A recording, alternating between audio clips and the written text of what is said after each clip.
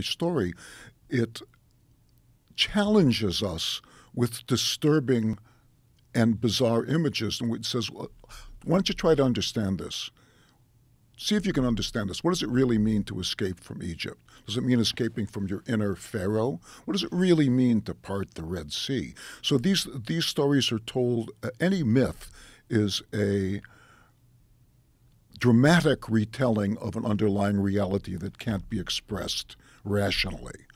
Right? So the atheists say everything can be expressed rationally. For example, you know that the earth is burning up. You can tell that because sometimes things get warmer and sometimes things get colder. You can also tell that when things get colder, that's obviously because the earth is burning up, because the sun is melting the glaciers and the glaciers are raising the temperature. You can also tell, of course, that to be fair to everyone, children change sex. You know that, don't you? And you can tell that men can compete as women and women compete as men. This is all human confusion because we trust our senses and we trust our mind, and the mind just, it doesn't work real good. We're very cunning, but we aren't very smart, human beings. And that's the message of the Bible. And so if you look at Moses was, the Egyptians tried to kill him all of his life. The Egyptians tried to kill him. He didn't have any trouble with the Egyptians because God was on his side. He had trouble with the Jews because the Jews were always saying, who the hell do you think you are? So all the Old Testament is the story of atheists, really, saying, who the hell do you think you are? So when you're talking about the Bible, right? And the lessons in the Bible, isn't part of the problem is that people translated it from ancient Hebrew to Latin to Greek and all these other languages, and then eventually to English.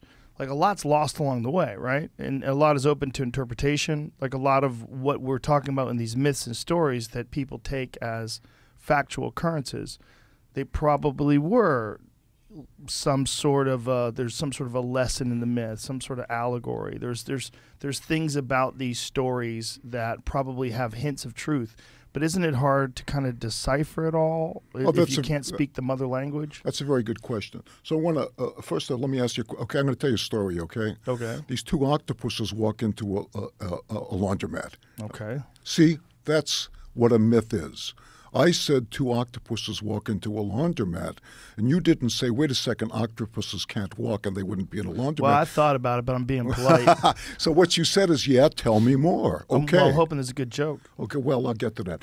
But it's the same thing with the Bible is really two octopuses walk into a laundromat. So I'm going to tell you a story. I want you to suspend your disbelief because there's something in this story you might get a kick out of. Mm-hmm. There might be some wisdom in it. There might, yes and might no. But if you listen as you would to a story, which the Bible is, it's a myth, rather than to a factual retelling, you might get a kick out of it. Now, as far as a translation goes, I can read the Bible in Hebrew. I started learning when I was 40. It's easy language. And there are a lot of mistranslations. But the main point is not the mistranslations, because there are some pretty good English translations too. But the main point is saying that doesn't make sense.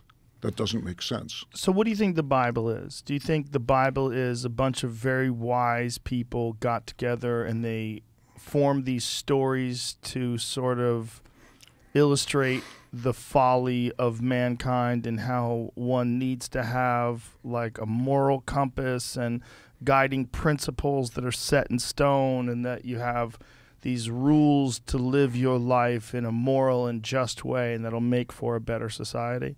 Like, what do you think the Bible actually is?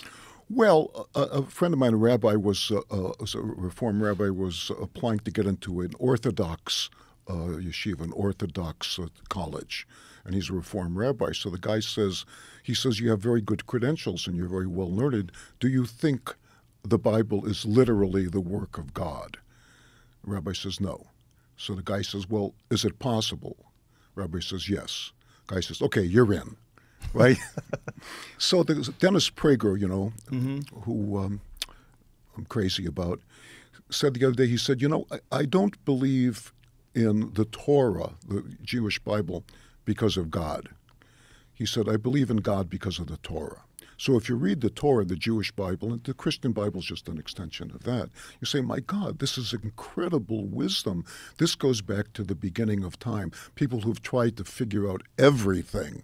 And Right. they didn't have the language that we have, but they had the language that they had. And this was thousands of years of experience progressed and compressed into a myth. So we know that this is true because, like, liberals have always been in love with the myths, especially Jews, with the myths of other cultures, right? We say how beautiful it is that this culture has that myth, that the Haida Indians say the world was formed by a large beaver, and when the beaver slapped his tail like that, it made the oceans, and when the blah, blah, blah. It's a gorgeous myth.